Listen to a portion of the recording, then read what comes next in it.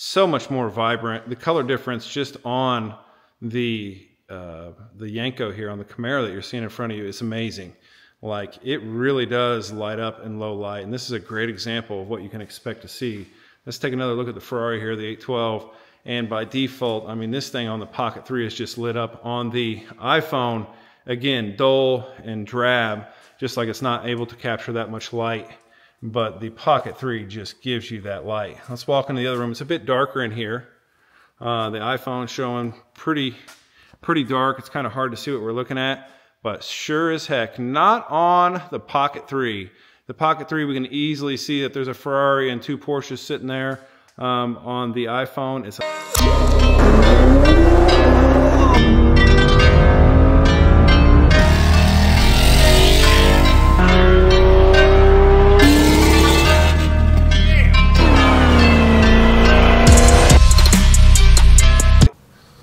What's up, everybody? Your boy John here from Maximum Overdrive, and you guessed it, today we have the DJI OSMO Pocket 3 sitting in front of us. It is the creator kit. If you're going to buy something, you might as well buy it right, eh? So, I've been looking for a good camera. I've got a couple decent cameras, but nothing, in my opinion, like this. This thing's fantastic. Just going through what you get when you purchase it, and I'm going to talk a little bit about where I think it excels, and anything that I think is bad. I've used it for several hours now. The thing is super simple to use, super fun, and wow, is the battery life great on it. So first and foremost, pretty easy. You have this. This is the carrying case where you can carry everything inside of this right here. Obviously, it's almost like your little shaving kit, but a lot smaller. So A, I like that. B, it fits in all the devices that come with the Pocket 3. So as an example, your mic, the extra attachment to basically, I call it a pistol grip attachment, make it a little bit longer of a device. That's the full battery right there, which I'll actually take off so you can see. Play with that in a minute. It's also got the handy dandy little stand here, so you can attach it to this or to the battery. And why is this important? So you can get moving shots. So when I say moving shots, I mean you can put this on the ground, you can put it whatever, and the camera will actually active track your face or active track you. Now, this is okay, and this is good and works out very well, but if you have yourself a true tripod, which I have many, you can just attach this up to the tripod, and then you're 4, 5, 6 foot off the ground, you'll be able to track you very, very easily. Going through, it also comes with a wireless mic with, you guessed it, the sock, baby. So that sock comes with it. It's pretty straightforward. You take the sock, you put it in there, push it down nice and soft, and now you have a little windshield for the wind. When you do set this up the first time, you have to pair these two. It takes just a few seconds. You got to go inside the settings inside of the Pocket 3 and set it up to do that. So it's pretty nice. It's pretty easy and straightforward. So far, I've found everything to be very easy and straightforward with this device. You also get one of these handy dandy carrying straps, so you don't lose it. I'm going to upgrade this. I have a better one that's a lot stronger than this, but it's good that they at least give you one of these to use. I already mentioned this, but I'll just mention it again. This is your tripod stand. This does come in handy. You want to set it on the ground. You want to set it on a surface, any surface you like, to hold place, and then have it active track to follow you. One of the things I didn't like that I thought was kind of hokey, especially for the price of the creator kit, which is basically just cost $700 bucks, like $669. It didn't come with the actual wall charger, so I had to buy this separately. I think it was like 20, 30 bucks. But I don't just want to use the cable. By the way, the cable came with it. I don't just want to use the cable to charge my stuff. I like to go to the wall chargers, typically a little bit faster. But to each is their own. You don't have to have it, but it should have really been included. People, in my opinion, today are nickel and diamond over like brick chargers. Like you should have just threw it into the kit. So that would be my one gripe or complaint. Let's move on to the actual carrying case or protective case, if you will. So here's the actual protective case.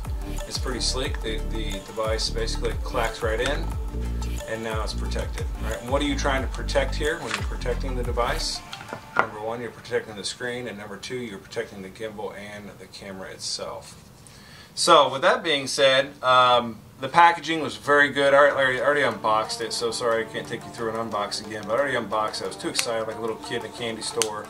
And once the battery is clacked into place, there's two little clicks right here. They clack in. You can take off the battery just by hitting that. And then if you power this up, it goes right into action. And one of the things you can do very easily is, hey, I want to do shorts like on YouTube or shorts like on TikTok. If you flip this screen, which is really cool, you are now in what I'm going to call YouTube mode, your landscape YouTube mode, so I can take videos just like that. Also, by hitting this button in the bottom right, you can flip it to a selfie mode. The gimbal automatically rotates. Watch this. Either way, I like it. If I want to switch this back to vertical, oh, you can see it powered off, which is fine. When it powers off, that's actually good to see. It hides the camera. So you see, you can't really scratch the camera when it's facing inside. I'm not saying anything's impossible, but this gimbal here is really nice. It's very, very smooth. It has a pan tilt roll. It's got a really wide controllable range. The camera is a 1-inch CMOS. The lens is equivalent to a 20 millimeter. The aperture is a f2.0. The ISO range for video goes from 50 to 6400. Slow-mo, same thing, 50 to 6400, and then the low-light video is 50 to 16,000, which I thought was pretty amazing. I took this out where it was basically pitch black, and I'm telling you what, it worked very well. So when you turn it on, one of the things you can do right away is you can click on this, and you can basically move the gimbal. You can see the device moving as I'm doing that. You can go up and down, left and right, and so on and so forth. The screen itself, which is pretty cool, so I can get up here on the screen. It's maybe a little hard to see.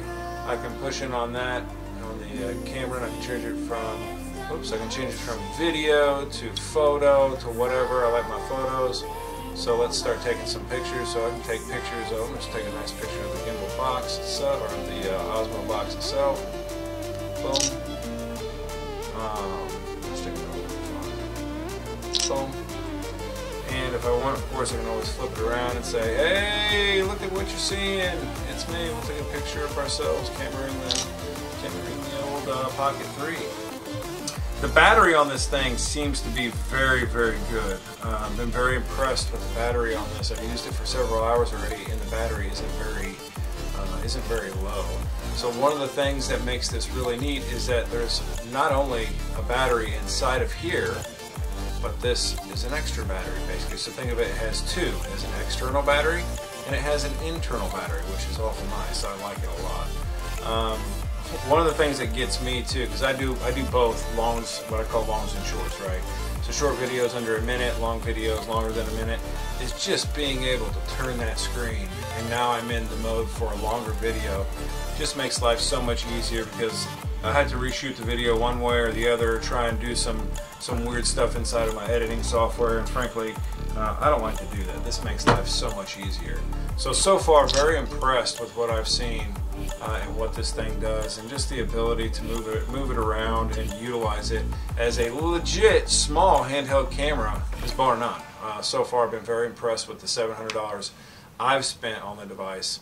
So let me show you a couple things inside of here. It's got different types of focus modes. You can do focus single or focus continuous. You can also change the format of pictures, JPEG to JPEG plus RAW. The exposure can be set to auto, or you can get in here and manually set the exposure, which is, so far I've found it good. I'm not going to go in and tinker with that. There are some options in here, which I'll get to in just a second, but you can go through and actually look at any photos you've taken or any videos that you have. It tells you what they are, so you can see what those are. So the more you have in here, you just keep swiping up or swiping to left or I keep wanting to swipe left or right because I keep thinking I'm landscape instead of portrait. You can toss them, trash them from here. The one cool thing that I did forget to mention is that right here is the memory card. So you just push that out, plug that right in your PC, and you are good to go.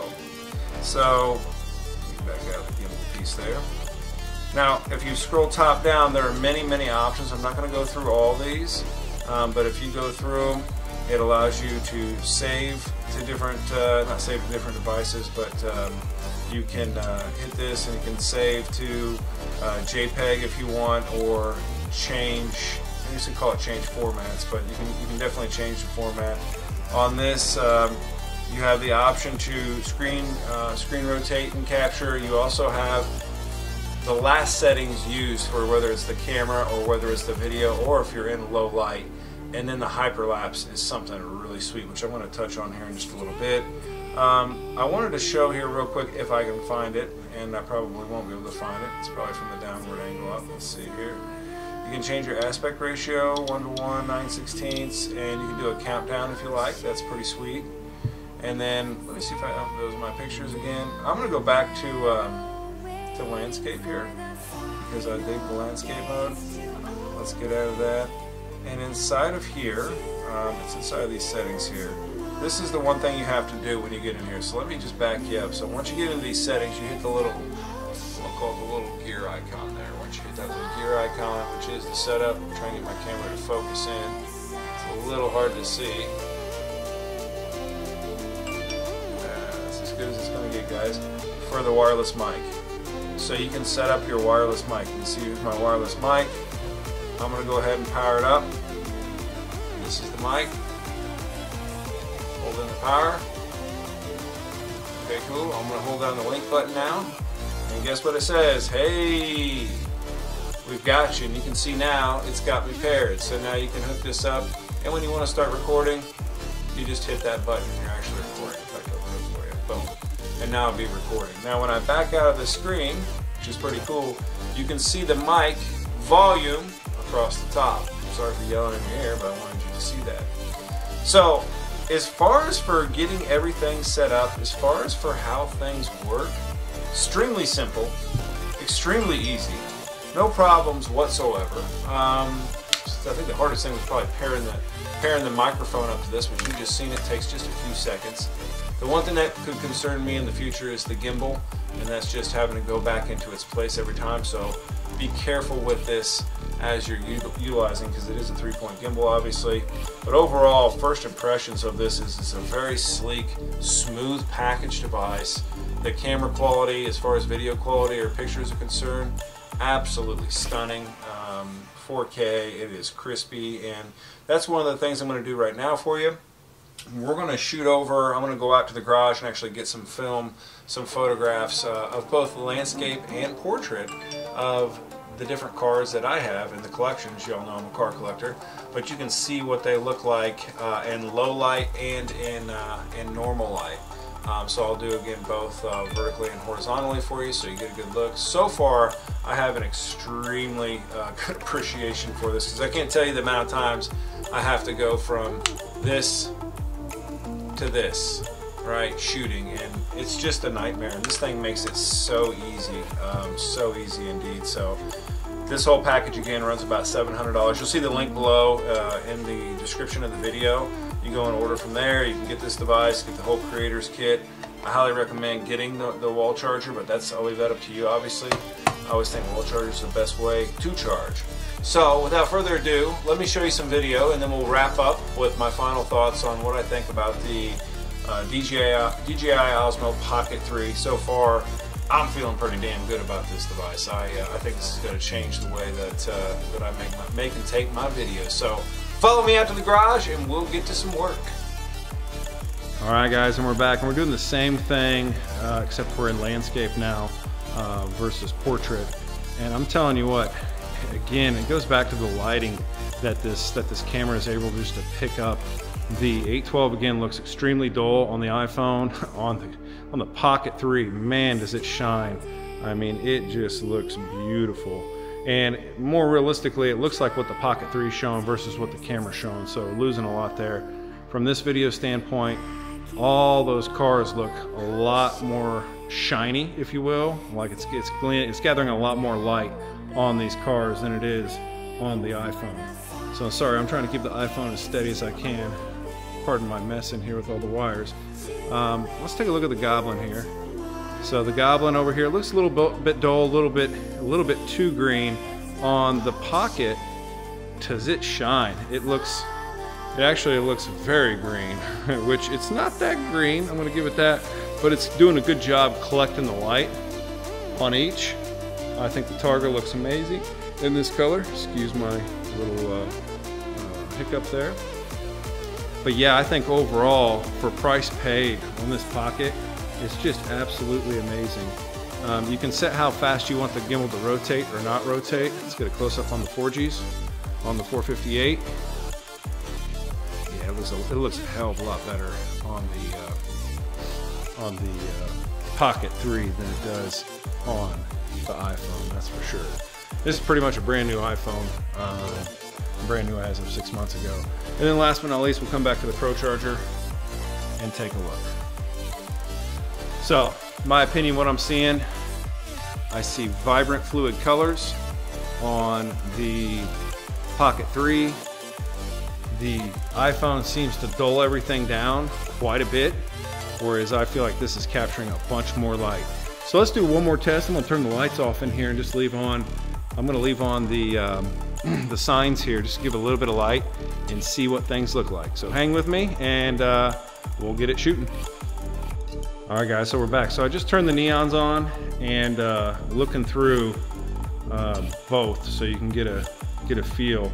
So again, just the neons are on. Right away, almost right away, I can tell that the iPhone is still very dark. I had it zoomed in a little bit, that's okay. It still comes out dark. Whereas the Pocket, it's just so much more vibrant. The color difference just on the Yanko here, on the camera that you're seeing in front of you, is amazing. Like, it really does light up in low light, and this is a great example of what you can expect to see. Let's take another look at the Ferrari here, the 812, and by default, I mean, this thing on the Pocket 3 is just lit up. On the iPhone, again, dull and drab, just like it's not able to capture that much light, but the Pocket 3 just gives you that light. Let's walk into the other room. It's a bit darker in here. The iPhone is showing pretty dark. It's kind of hard to see what we're looking at, but sure as heck, not on the Pocket 3. The Pocket 3, we can easily see that there's a Ferrari and two Porsches sitting there. On the iPhone, it's a little bit dark. It's harder to tell what the orange car is, which is a Porsche. So I really like the way that the Pocket 3 is getting light. The camera inside of here, the CMOS, it's just fantastic. The processing, it just is worth its weight in gold so far.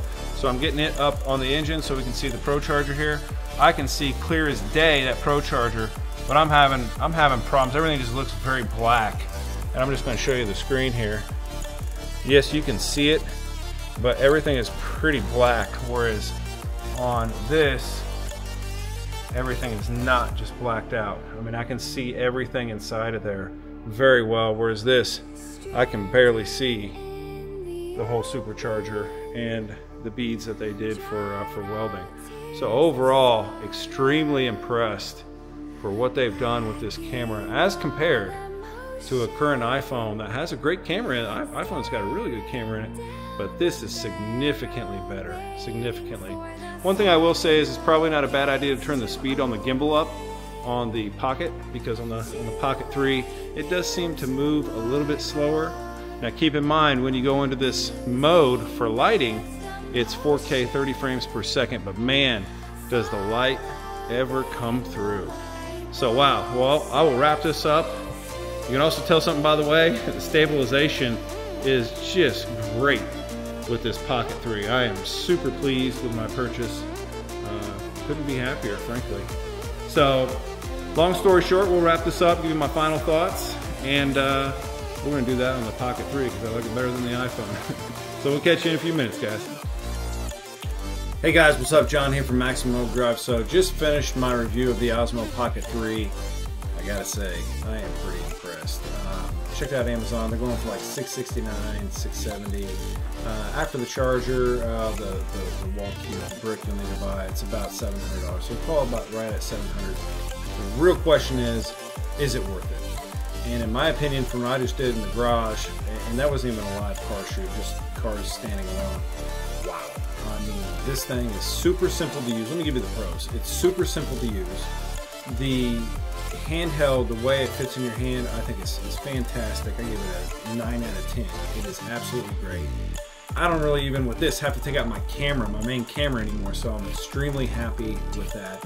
The quality of the film, after looking at the footage, is just, it's great. Just make sure there's some light settings inside the Pocket 3 that you can turn up and down the light a little bit to your liking. Mine was a little bit too bright, but that's an easy fix. Just turn it up and down. Again, I'll go back to the main thing that I really like about this, which is the ease of use. The gimbal is just smooth as butter. It works extremely well. I'm actually filming on the Pocket 3 right now just because I don't even want to consider setting my camera up with this when this just takes seconds to do. Control by the app, so you can see I can control the app if I want to turn. It's super simple. You can turn the gimbal, you can active track face, movement, whatever.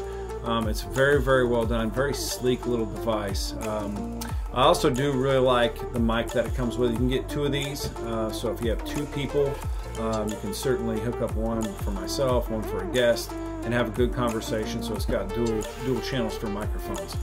So overall, out of a score of 10, I would give this a strong 9. I would even almost go a 9.5. I mean, this thing is rocking. Another thing that I really like, and I'll show you the box because it's the best way of showing it, is on the box here, you can see this little screen.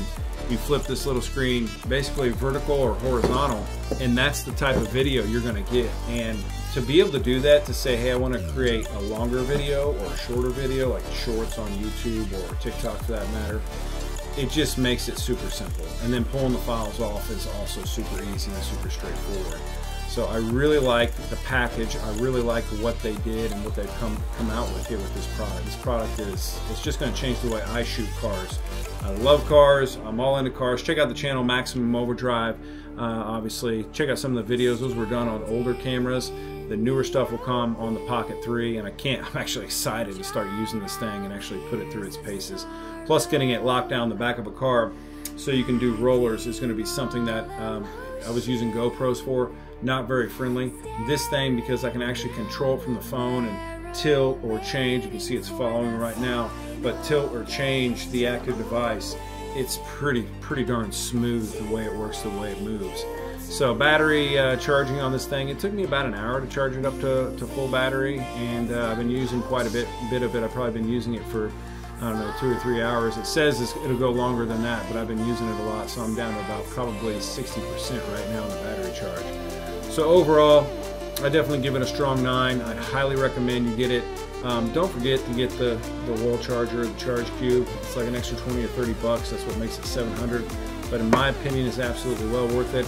And the fact that it also comes with this little extension to make it a little longer. This thing is neat because you can hook it into your favorite tripod. So once active track is set, you can see it's following me automatically.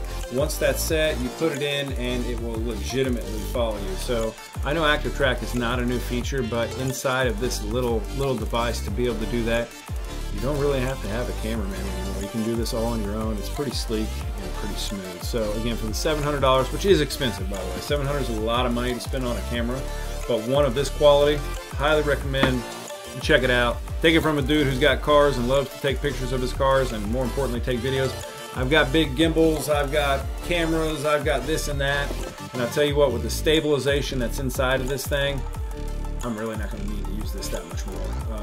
It's a pain in the butt to hook up anyways. This thing's quick, simple, boom, you hit a button, you're on, rocking and rolling in less than 10 seconds.